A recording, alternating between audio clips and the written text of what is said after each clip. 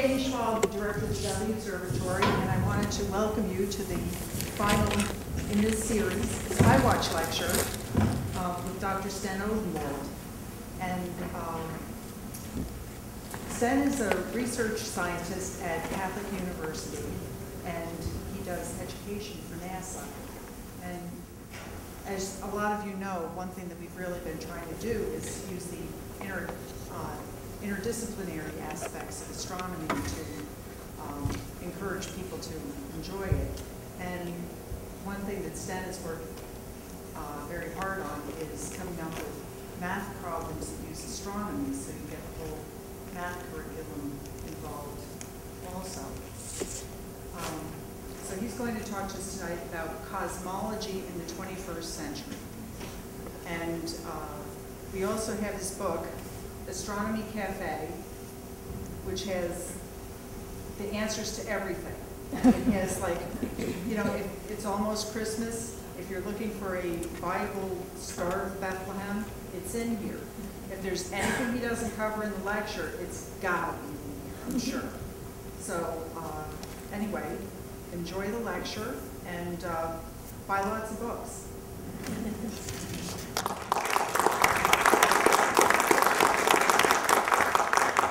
Well, actually, my favorite book is Patterns in the Void, which probably would have been way more appropriate because that talks about cosmology and my particular voyage through the universe as a human. But, you know, first of all, tonight, you guys have all gone through ice storms and rain and hail.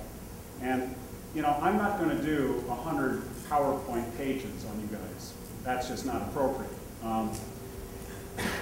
You know, I'm really conflicted because when I started out in the 60s as one of these kids, you know, learning about space because we were walking on the moon and going in with Gemini and doing all this stuff, and you know, watching Outer Limits on TV. And I mean, you remember, many of you that are way old remember what that scene was like. And I see we have an awful lot of teenagers in this audience, so you probably don't remember what that was like. But you know, it's a completely transforming experience, you know, when you grow up with space as something that's in the front page every day. You know, when you read, you know, science fiction written by the greatest science fiction writers of all time, and these are things that you can find, you know, at your local bookstore. And stuff was starting to happen. It was happening. We were discovering quasars, and we were learning about how stars evolved and things like that. It was, you know, I'm not going to say that those were the golden years because, quite frankly, they weren't. These are the golden years, really. They're golden in the sense that we've confirmed many of the old ideas that we've had in the past, and we've been presented with some real new challenges that, quite frankly, you and I are not going to be able to solve. But our teenage and young adult kids will be. In fact, they have to. They and their generations are going to have to resolve these problems, you know, through expenditures of resources, building better telescopes and satellites, being even smarter in mathematics and science than you and I ever were. And so, you know, the universe doesn't care because it's out there all the time. And the way we interact with it goes up every year. I mean, it's even better than the stock market if you want to invest in it, you know. Okay, so, and that's page 1. Now wait till you get to page 72 on this. So let's get started. For the next 3 hours, I want to talk to you about 21st century. Okay, hey, what is cosmology? You know, this is the most amusing joke that I really see. I see this written on bathroom walls. You know, everybody writes jokes about cosmology, you know, and cosmologists, you know. Well, that's my perspective. Actually, nobody really cares about cosmology. But what is it? We've been doing this particular way of looking at the world for thousands of years. And so here it is, you know, before 2500 BC, the ancient Egyptians wrote 500 words on the subject. Wow, that took them a lot of effort, didn't it? You know, and most of those words were written in hieroglyphics, and it took us about 2,000 years to figure out how to translate hieroglyphics, right? But it all boiled down to some interesting ingredients. This was their cosmology. It involved a primordial darkness, some kind of a medium, an agent. Light was created, matter was created, and then life was created. It was all done by one god named Amun-Ra Keperu. I'm not going to tell you how he did this because that's basically X-rated. But you can read the pyramid text and you can find out how he did it. In Babylonian cosmologists added a little bit of a picture to this. The Enuma Elish describes how the universe was created, and it uses basically the same elements. Now, duh, who copied whose homework assignment? And then we have the Old Testament Genesis.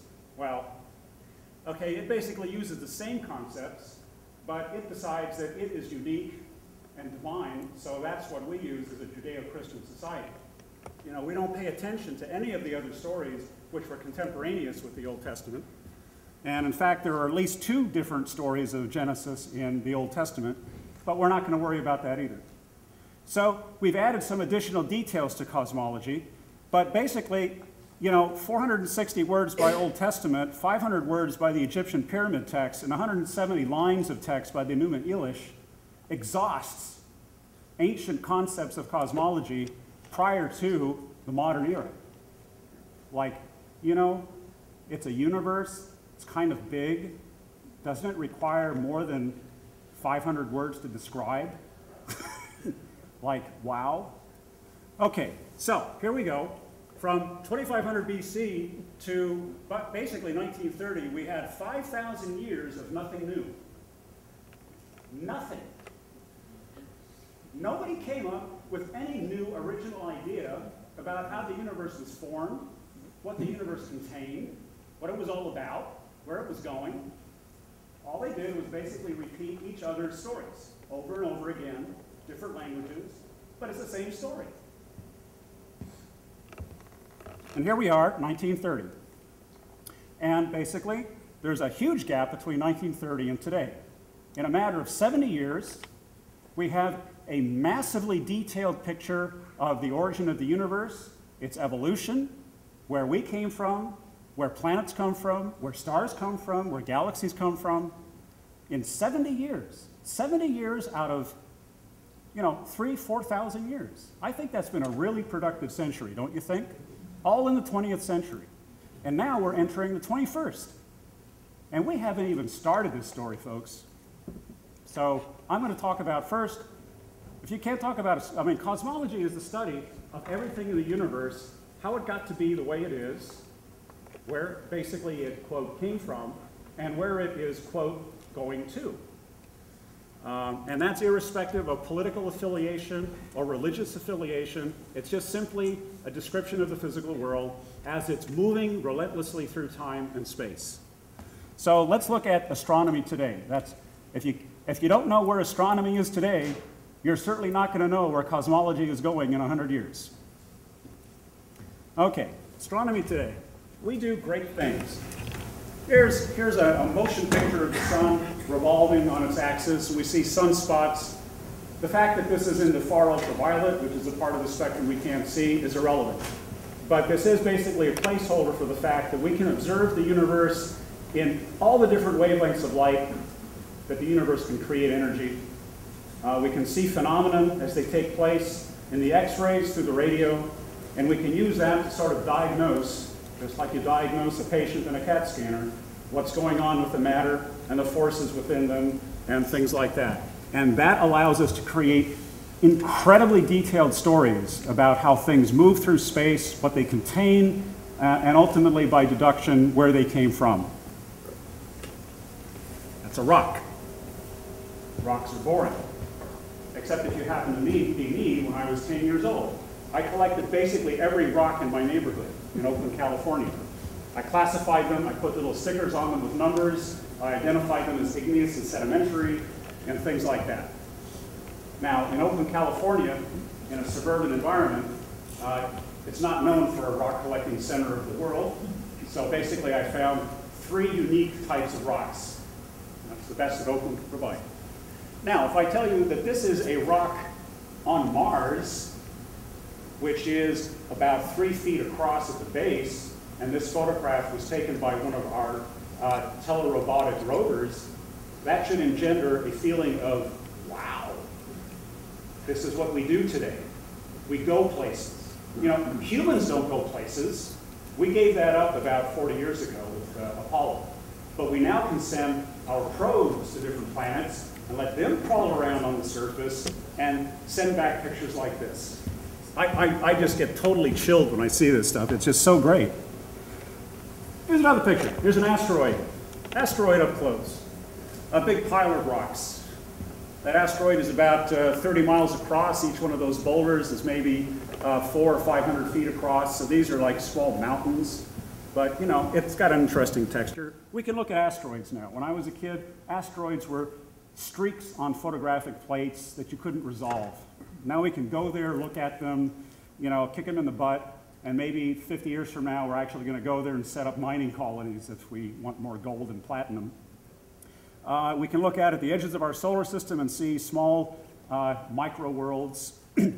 Unfortunately, along the way, we've devoted Pluto to a dwarf planet. It used to be a burly, bustling planet, but we basically kicked it down a couple of stages because, hey, you know, the concept of a planet was decided back in the 1930s, and in 70 years, we've learned an awful lot more about what a planet is. And unfortunately now, Pluto doesn't fit that category at all. Stars. Hey, you know, for some of the big ones that are nearby, we can actually resolve them. They're no longer points of light. We can actually look at their surfaces. We can look at sunspots on different stars and things like that. So 21st century astronomy is all about looking at distant stars as though they were just replicas of our own sun. Hey, we've got 300 planets orbiting, what, 250 stars near us? We're in a different universe, folks. I mean, our kids are living in a different world. In my world, planets outside the solar system were theoretical, and if you were an astronomer giving a talk like this, talking about planets outside the solar system, they'd look at you like you were literally from Mars. Now these are proven, and they're just one more step in the long process of identifying the universe as a living, inhabited place, not where we are the only people and the only life forms.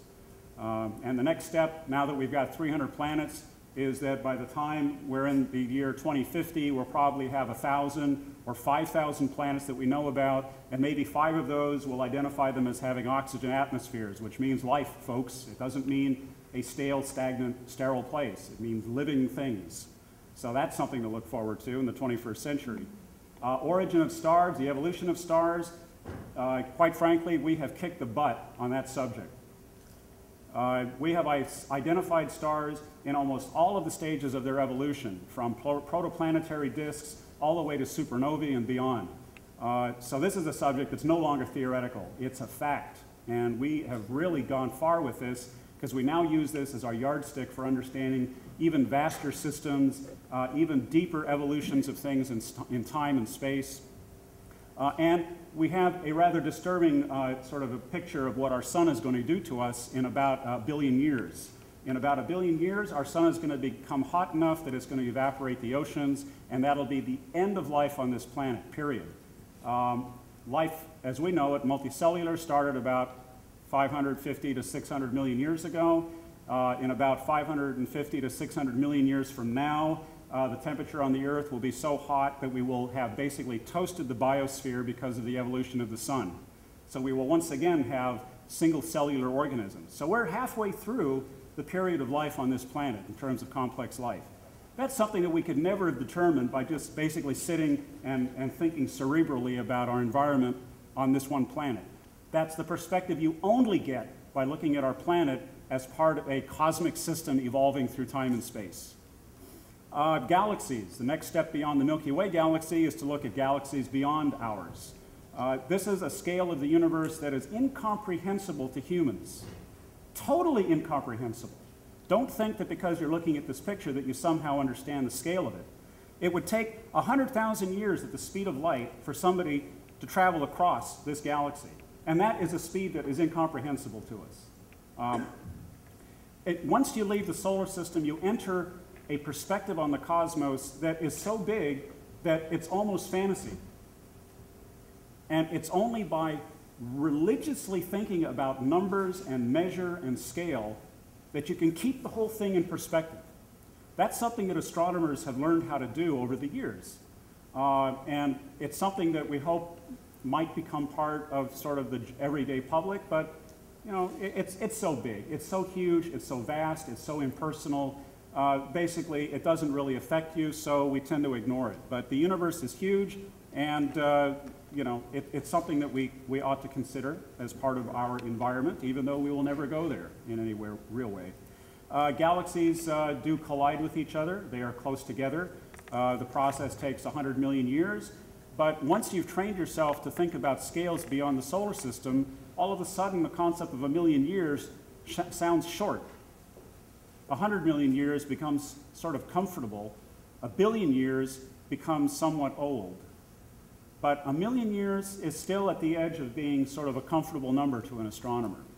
Many things happen at the scale of a million years in the universe. A planet like the Earth will form in about a million years, and things like that. So once you get beyond our solar system and our Milky Way, you enter a different arena, but it's an arena that's really not that unfamiliar to us if we work at it. Galaxies come in clusters, and the clusters are dynamic things over the course of hundreds of millions of years. Galaxies cannibalize each other, they collide, they form larger systems over time. And in fact, one of the largest components to the universe that we know about right now is not the luminous matter that we feel so comfortable with in the form of stars and planets and stuff like that, but it's actually something called dark matter. There is way more dark matter in the universe than there is luminous matter, which is sort of chilling. Because as an astronomer, you've spent your entire life and entire centuries of thinking about the universe in terms of where stars are or in terms of where galaxies are. And you look at those as sort of being the important ingredients of the universe. That's not what's important in the universe any longer. Dark matter is. It's the largest concentration of gravitating stuff in the universe. And fundamentally, we don't know what it is. We have no clue what this stuff is, but it's way more important to the universe than stars. Dark matter is what controls the evolution and the destiny of our universe in a very real way. Stars and luminous matter is just an epiphenomenon. It's just basically almost dust, as you would call it. We get to be really good using computers to do calculations. Those calculations increasingly look very much like the that represented a course of about 500 to a billion years worth of evolution of basically matter expanding with the universe and pieces of it sort of collapsing into smaller clumps as the process goes. Our supercomputers these days are the essential and critical ingredient to advancing astronomical knowledge. Beyond just the observations that we can make, which are often very crude, supercomputer calculations allow us to use basic physical principles, apply them to the way matter moves, and to watch the entire grand ensemble evolve through time. We then change a parameter and watch how that evolves through time. And the objective is to make the final result look like something that we've actually observed. And once we've made our model look like something that we can actually observe, then we look at the numbers that went into it and try to understand why those numbers are the way they are. And that is the modern approach to astronomy, working with huge amounts of data to figure out how large collections of matter in the universe evolve through space and time. And we can thank the commercial computer gaming industry for that capacity. Those of you that like to do computer games and high throughput graphics interaction type stuff, man, you guys have saved astronomy in a way that you can never really understand. Because you have driven the industry to develop faster and faster processors. And those very same processors are now used by astronomers to create models like this, which used to take 1,000 years to run to do a calculation and now take a couple of hours. Now that's a real savings in time and effort. The other thing that we try to look for beyond clusters of galaxies as we move out into space is understanding how galaxies themselves and even the first generations of stars formed in the universe. This is an artist's view of the first generations of stars that formed in the universe billions of years ago. We don't know what the actual story is. Current data in cosmology suggests that it was a fairly dramatic period that came and went very quickly within the span of maybe about 100 million years.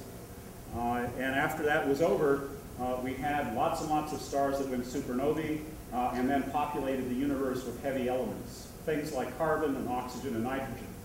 If it hadn't been for that early generation of stars, we literally wouldn't be here today. So we have this timeline of the universe that stretches back 13.7 billion years. It goes from today's universe with very familiar things, and it rushes all the way back to literally the Big Bang itself. The universe goes through many stages in this process.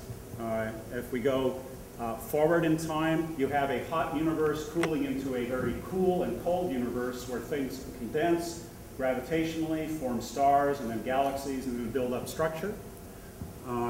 And so this is sort of an idea that we have, and we try to assemble data that lets us explore these different periods.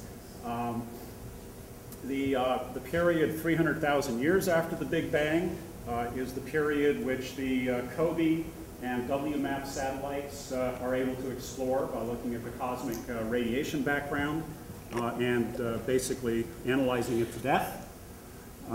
We have essentially built up a very nice, consistent model of the evolution of the universe from the Big Bang to the present era, which is a comfort to many astronomers. It's also a comfort to many people who are devoutly religious, because we basically say nothing different than what Genesis says, but we say it in a different language. The universe did start out with a finite beginning in time. The twist that we add to this concept is that time itself actually came into existence at the Big Bang. There was no pre-existing time, which is a subtlety that isn't covered in any ancient text that we know of. The other thing that we add to this equation of modern cosmology is the fact that we don't live in a universe with stars and luminous matter being the dominant stuff. We live in a universe in which dark energy is the most common thing, dark matter is the next most common thing, and the stuff that we call stars and atoms and dust and black holes and neutron stars and white dwarfs and cosmic rays, that's 4% of the stuff that causes gravity in our universe. So the big question that we have as we enter the first decade of the 21st century is, what is dark energy? What is dark matter? Because in cosmology, if we can't answer those two questions, then we are only dealing with 4% of what the universe is all about. And that's kind of embarrassing, wouldn't you say? I mean, if you ignore 96% of everything in your life and only concentrate on 4%, I mean, that's kind of sad. You know, so we're going to try to make up that deficit in the 21st century. We don't quite know how, but so what do we need to know? We run ourselves up against something of a brick wall.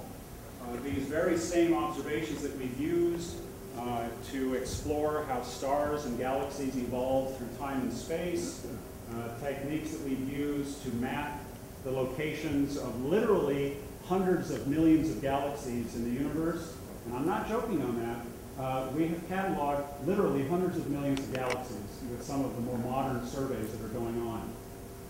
And the estimate is that there are probably about, maybe 50 billion galaxies in our visible universe. So we're sort of at the less than 1% level, but it can only get better. Eventually we'll have a survey and a catalog of all of the galaxies in our universe. And that's not an imaginary concept. But even with that, we're only cataloging that 4% of matter. None of that is telling us a whole lot right away about what dark matter and dark energy are all about. So how can we get a handle on that? That is the most pressing question in cosmology in the 21st century. And it is literally the only question in cosmology. We're not debating whether or not there was a Big Bang. That's gone. In the 1960s and early 70s, when I was coming up, you know, when you were writing essays in freshman astronomy on cosmology, you know, you always had to do the essay, you know, is the universe finite or is it infinite? You know, is the universe going to collapse or is it going to expand forever? And is Big Bang cosmology better than steady state cosmology? And so the poor professors in the early 1970s would get endless essays by very earnest students writing comparative studies of Big Bang versus steady state. It don't work in the 21st century. It's only the Big Bang. So now the question is not whether it's the Big Bang. That's a given. The question is, what is dark matter and what is dark energy? So those are now the essays for 21st century college students writing their stories about astronomy. Guaranteed, 100%. And we need to know what these two things are.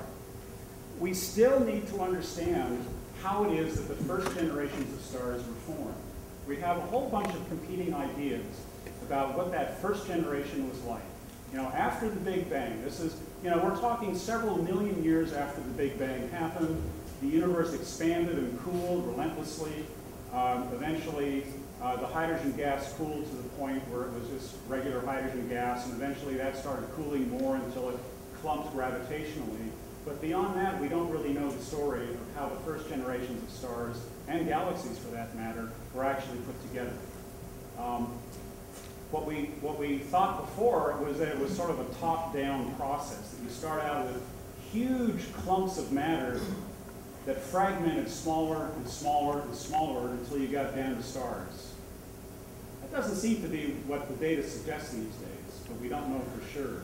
Instead, what it seems to be from these supercomputer calculations is that you start out with very small clumps, like these first-generation stars. They become large clusters that then get absorbed and collide with each other to make bigger clusters and bigger clusters. So that's sort of the bottom-up approach, starting from small things and working your way up the ladder to big things.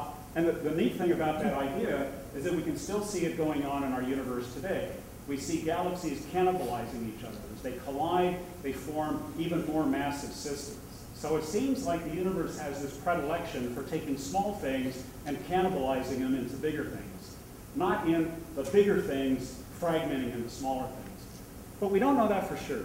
We'd really like to know that, and in preference, we'd really like to observe it by looking at these very distant, very infant-looking things in the universe to clear up that mystery.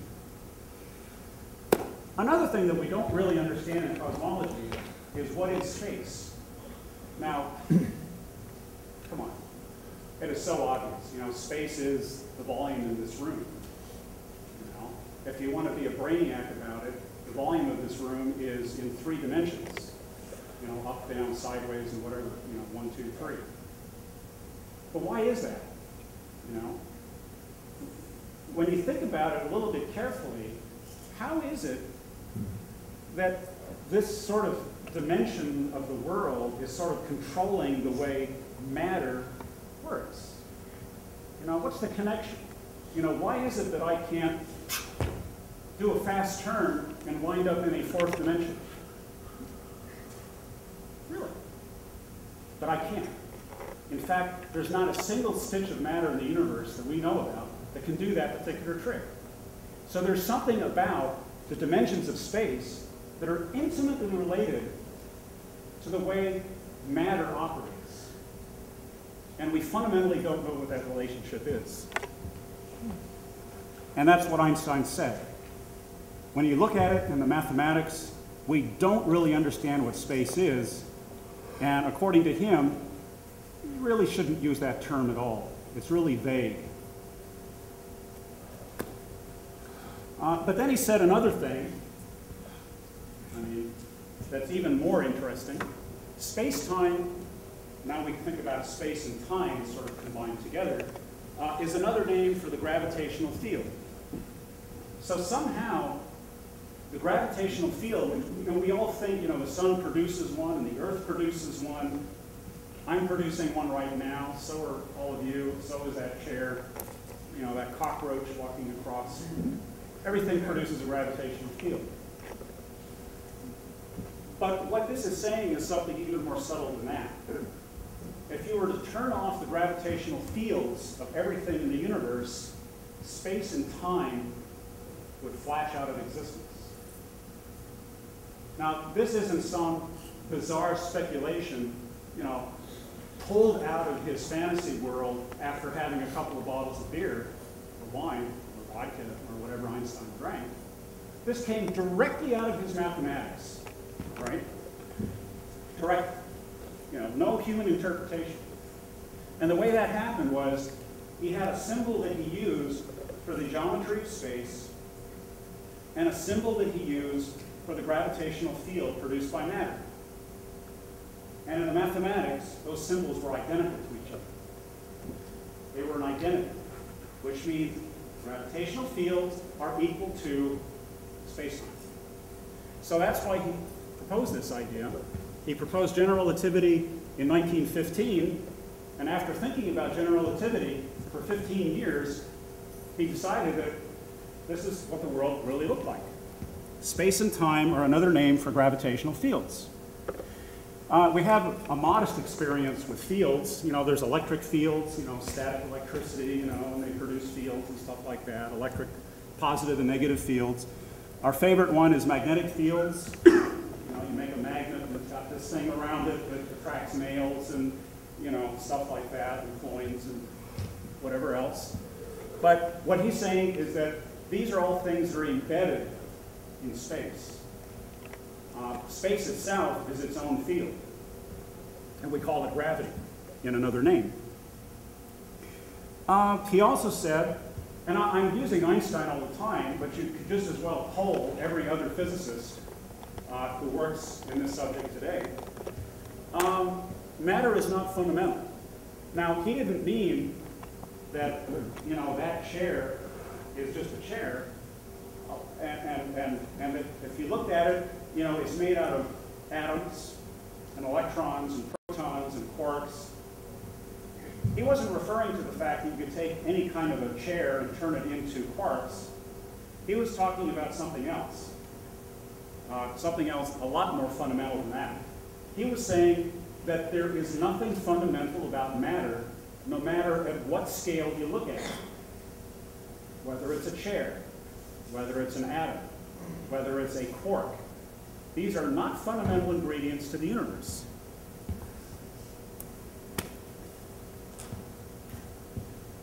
Matter, according to John Wheeler, recently deceased, must be built out of the gravitational field itself.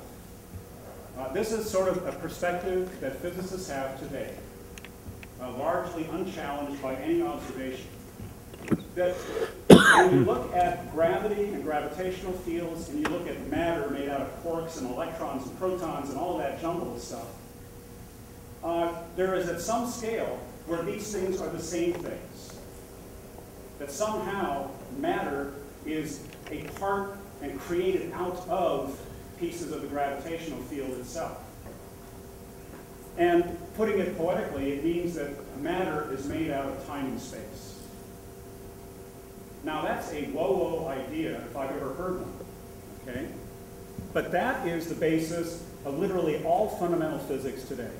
That is sort of the concept that they carry with them when they create all of these theories that you might have heard about. A fundamental belief is that matter itself is not fundamental, that it is somehow a construct of the gravitational field of the universe itself.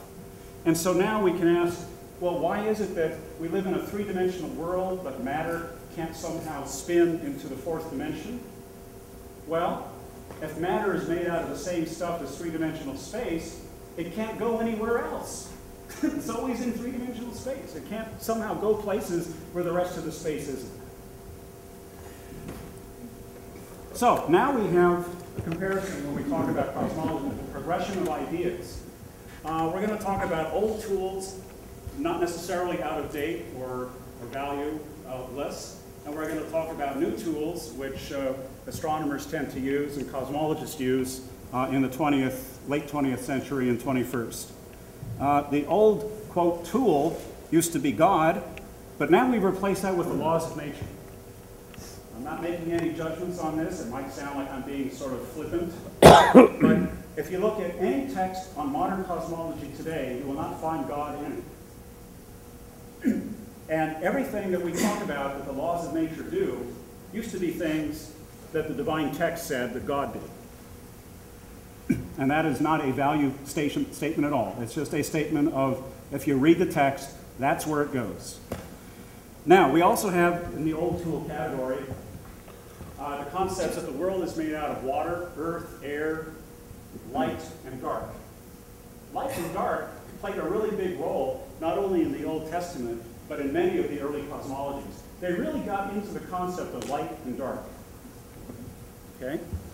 Today, we've replaced those with matter fields. All of those things on the left-hand side can now be translated mathematically into what we call matter fields. Electron fields, quark fields, gluon fields, electromagnetic fields, magnetic fields. Things have changed. Our language has changed. Space and time. Those used to be important categories, and for most people they still are. We keep those fundamentally separate from each other all the time. Today, in physics, they are called space-time. They are an amalgam that are so completely tied together that we cannot disentangle them in any physical phenomenon that we look at. Creation. Well, is that an old tool or concept? I don't know. But we've now replaced it with a whole raft of ways of basically bootstrapping the universe into existence out of nothingness. Quantum physics, relativity, vacuum tunneling. But these aren't speculative ideas. Every time you go into a dark room and turn the light switch on, you instantly bring into existence billions of particles that never existed before in the entire catalog of the contents of the universe. So creating something out of nothing is a lot easier than you might think. Relativity, endless jokes about relativity, but it works. End of story. Vacuum tunneling, what the heck is that? It's the idea that if you have an energy barrier between two states, in quantum mechanics, an electron can actually gain the energy that it needs to get to the higher state without actually having the energy that it needs to get to the higher state. It just tunnels. Again, not a speculative concept. Your cell phones, your Walkmans, your TVs would not work unless tunnel diodes, which have been fabricated for about 40 years, actually work exactly along these principles. The concept of vacuum tunneling, going from a state that doesn't have enough energy, that is dark, to a state which has the requisite energy, which is light that contains particles, is a fundamental concept in modern cosmology. And it's believed to be sort of the driving mechanism that literally bootstrapped our universe into existence out of literally nothing. And that's what we use as the tool to do that particular trick. 21st century cosmology is what a college professor once called a dog's breakfast. It's a dog's breakfast of concepts that amazingly are organized in an interesting order. You'll probably not recognize any of these terms, but represents about 30 years of literally thousands of research papers done by theoreticians in figuring out how one state leads to another state, leads to another state. Ultimately, you get down to us, which is our universe. But as you see, there are some different ways of getting there. For instance, think of solving the equation for the variable x. The equation, you would think, only has one solution. In cosmology, that would be our universe the way it is as we experience it. But in mathematics, you also have equations which have an infinite number of solutions. And so the question is, which of those infinite solutions represents our universe? And how is that selection made? If there's only one solution, then we're it. case is closed. We can all go and go to the Bahamas, and we won't have cosmology anymore. But if we have a landscape where there are an infinite number of possible universes with all these different types of physical constants and physical phenomena, then there has to be some way of selecting out of that infinitude the kind of a universe that we live in. The solution to that is called the anthropic principle, and that's an observer-participatory type of a solution. We live in a universe that has weird constants for gravity and the speed of light, because if those constants were different, we wouldn't be here to observe. Sounds like a circular argument, but it seems to be becoming very much in vogue in astronomy, rather in cosmology these days. String theory and other theories like that tell us that there are literally billions and billions of possible solutions that give us wonderful unified theories of how the universe works. But there's nothing in those solutions that say which solution is us. Only the fact that we're here selects a particular universe. So all of a sudden, we become important, and this is a completely philosophically bizarre kind of an idea, that we become important in the existence of our own universe.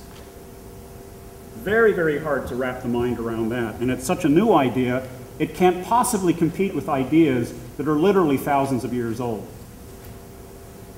Other ways of building universes, in some types of models, you can start with absolutely nothing, called ex nihilo, starting from nothing. In others, you start with something, ex quisipam, or whatever. That was never very good Latin. But either way, you wind up with our universe, and there are at least 1,000 research papers by theoreticians with lots of mathematics that you or I don't understand that promise that there are ways of going down this particular travel to get to us. All of this is theory. The question is, these are all theories. These are all mathematical models. These are all models that, quite frankly, how do you figure out how to test any of these ideas in cosmology? We're only living in one universe. And that universe is, by its own definition, excluded from all the other universes that might be out there, which are totally unobservable. Totally. Some of these theories say that those universes exist in other dimensions. Some say that they exist in dimensions that are separated from us by some chasm that we can't broach.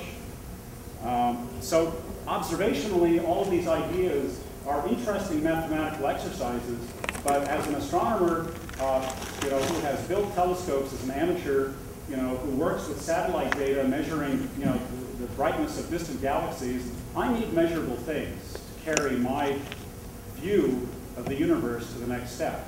I don't need more theories. So that's the challenge of 21st century cosmology, is to try desperately to whittle down all of these possibilities for what the universe is like at huge scales into a smaller collection of things that seem to meet the observations a bit better. When you do that, you are really doing science in the sort of canonical sense of doing science. Proposing ideas, going out and measuring, comparing the measurements with your ideas, and then moving the process forward. The problem has been, quite frankly, since the development of string theory in 1982, is that the theories have literally run away with the data, not only within the physics community, but also within the cosmological community. You will have endless numbers of books published to become New York Times bestsellers by theoreticians who are advocating different corners of this new 21st century cosmology. Some talk about multiple dimensions for the universe. Others talk about brane theory. Others talk about superstrings. And they all promise to sort of explain these things to you or I. And frankly, I put you and I in the same category. Because fundamentally, I am not a physicist who is trained with that level of mathematics and understanding of how to build a good theory. And so I rely on other ways of judging things. My way is to say, these are great ideas, but how do they compare with what we know, or what we could possibly know in the next 100 years about the way our universe is put together? And unfortunately, you know, the well-intended discussions by Stephen Hawking and by a variety of other, you know, Lisa Randall and others, you know, it sounds like too much science fiction to me. There's a lot of wonderful mathematics behind all of this discussion, but it just doesn't resonate in me as an astronomer. And it's not because I'm an old school astronomer. Hey, I'm 56 years old, but what the heck? You know, it's like, you know, if you're going to change the way you think about the world, you need to develop sort of the Missouri idea, you know, show me. And right now, the idea of there being 11 dimensions to the universe, the idea that there are brains rattling around in the bulk, you know, these things really sound wonderful. And in the 1960s, when I was reading science fiction, I would have given my left arm to read more of this stuff. But it doesn't speak to me today as an astronomer. But what I am waiting for are the answers to some interesting questions. Which came first? Everybody asks. My next door neighbor across the fence, you know, we're mowing lawns. He said, yeah, I know you do cosmology, but you know, what came first? You know, what is this? How does this work? All right, what came first? Chicken or the egg? Chicken? All right, chicken or the egg? We got space-time on the one hand and we got matter on the other. What came first, space-time or matter? All right, let's take it another step. Space-time is a field and matter is a bunch of elementary particles. Okay, which came first, space-time or the elementary particles? All right, let's take it another step. Space-time is just another name for the gravitational field. Elementary particles are a bunch of matter fields. All right, which came first, the gravitational field of the cosmos or matter fields? All right, so which came first, space or matter? Well, the answer is they both came first. Because, look, they're all part of this unified thing. Matter is a bunch of fields, and gravity is the ultimate field. So, the belief that we have in physics today is that somehow those two things, those two concepts, those two physical phenomena are fundamentally unified together. That matter, as weird as it looks, is just another name for a piece of the gravitational field that looks a little bit different than empty space. We don't quite know how that came about, but that's what unified field theory is all about. And there are various species of unified field theory. There are brains, there are strings, there's quantum gravity. But we don't know which of those three work because the way to test these things requires technology that's at least 500 years away. So for the next 500 years, and I pull that number completely out of whatever, you know, the point is that it took the international community to build the next generation of particle accelerators in CERN, called the Large Hadron Collider.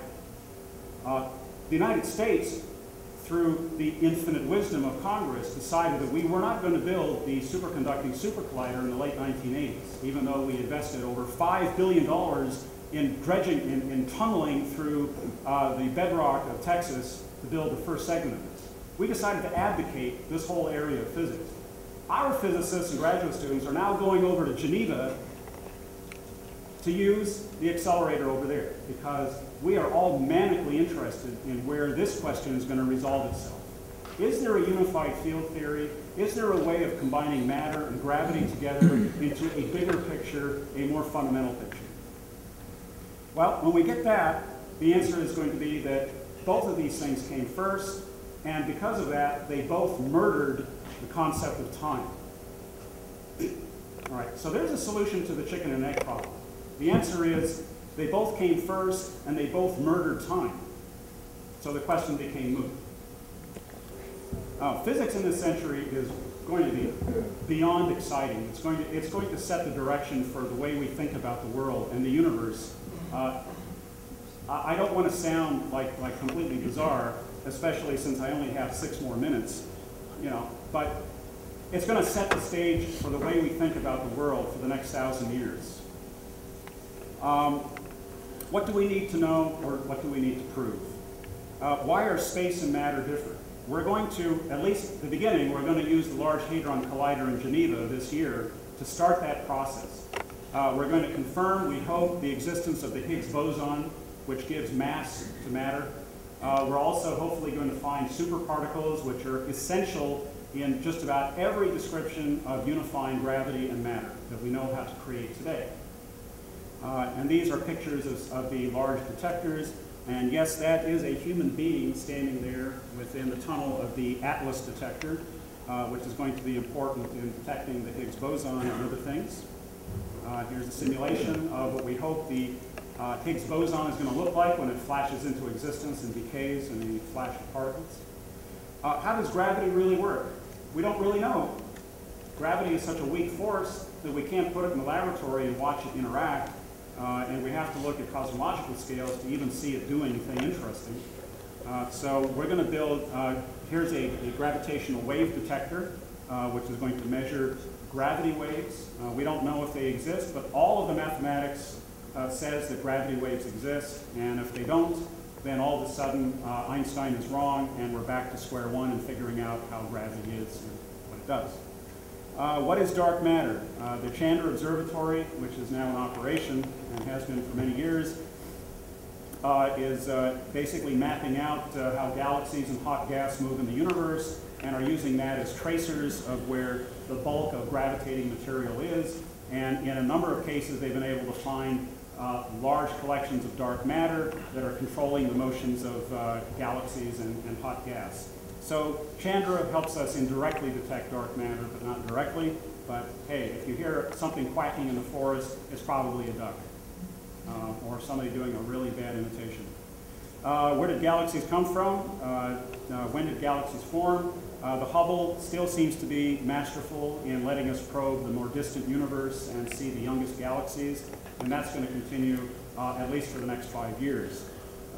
When did galaxy clusters first form, which are the largest structures in the universe? The WMAP satellite and the recently to-be launched Planck satellite are going to let us explore that question in even more detail.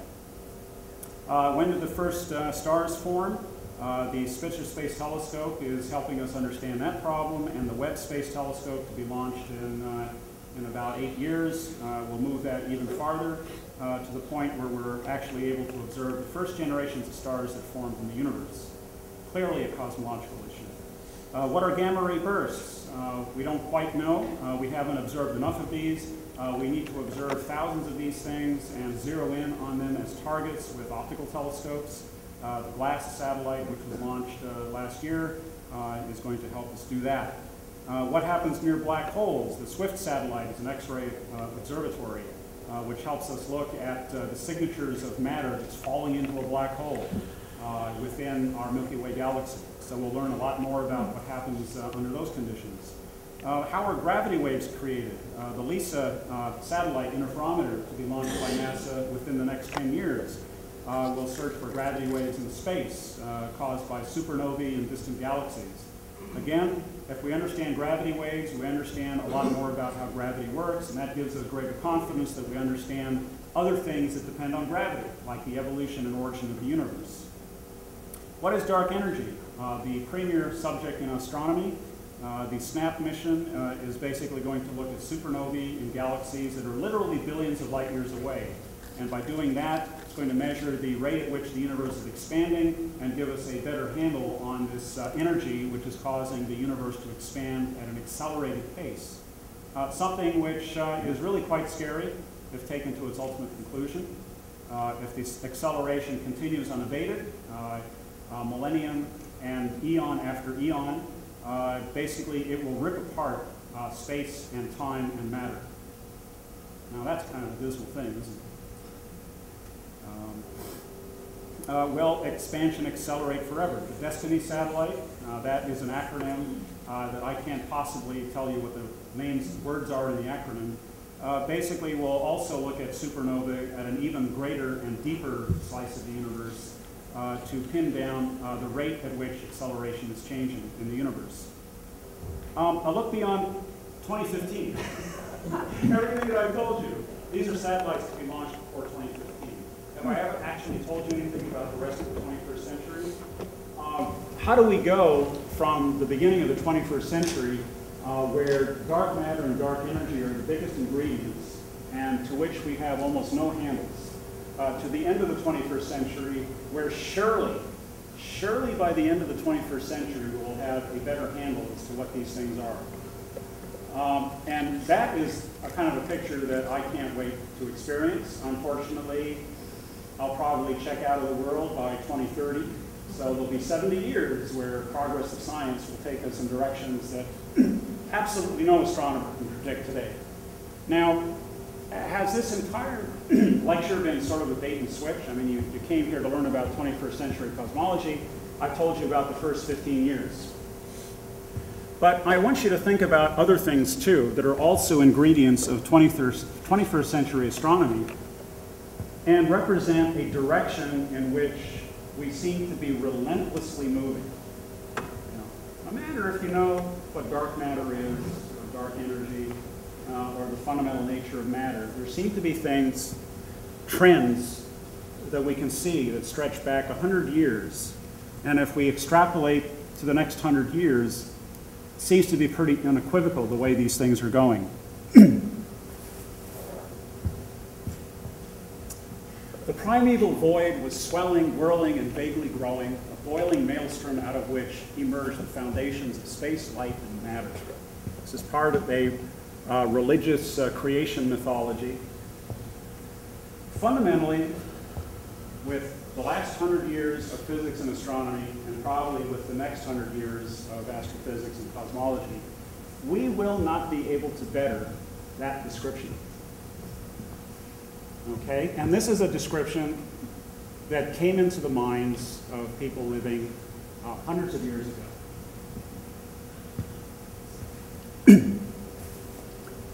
But more recently, Heinrich Hertz in the last part of the 19th century, if we wish to understand the universe, we have to imagine things concealed beyond the limits of our senses.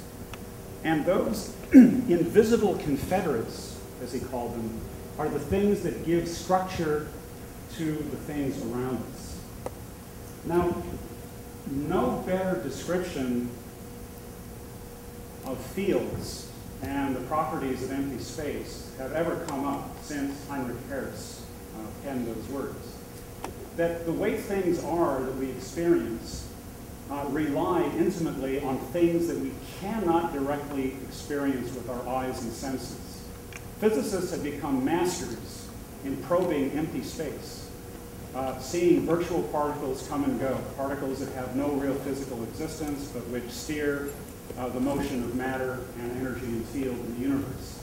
We've really become the masters of understanding the invisible gravitational field and the way we navigate within our solar system and beyond. Invisible things rule in the universe, and understanding how these invisible things work is really what astronomy and physics has become in the 21st century. And finally, ask yourself whether the work has enabled you to walk about into a hitherto unknown world. If the answer is yes, what more do you want? Written by the artist Kandinsky. And this is the idea that, look, scientists and cosmologists and astrophysicists are going to give you increasingly more detailed pictures about how things are put together. Have those details helped you navigate physically and spiritually through the world?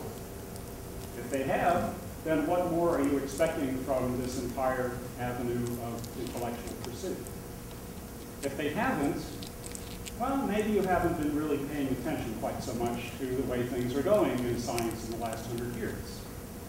So this is a statement that at some level we have to take responsibility for the pursuit of science. We have to take our own personal responsibility for keeping up with this magnificent intellectual adventure that we've been on for literally thousands of years. And so that is basically how I'd like to end this talk. 21st century cosmology is going to be not so much about the universe and what we know about it, but what we make of it as individuals. And I'm really hoping that we continue to make an awful lot of it, because fundamentally, it is a magnificent story. It's humongously detailed, and at every level, it shows the importance of humans and living things within this grand scheme, even as much as every religious Genesis story that we've ever read. It is a story even 20th century cosmology shows that we don't live in a random universe. We live in a universe that's relegated, that's dictated by physical laws, the movement and behavior of invisible things, and we are all a part of that particular tapestry. Okay? So I guess that's sort of the end. I mean, think about this as sort of an exploration of where we're going, and maybe an encouragement to sort of keep up with the story at whatever level you feel comfortable, and be very surprised at the end. Any questions? And thank you very much for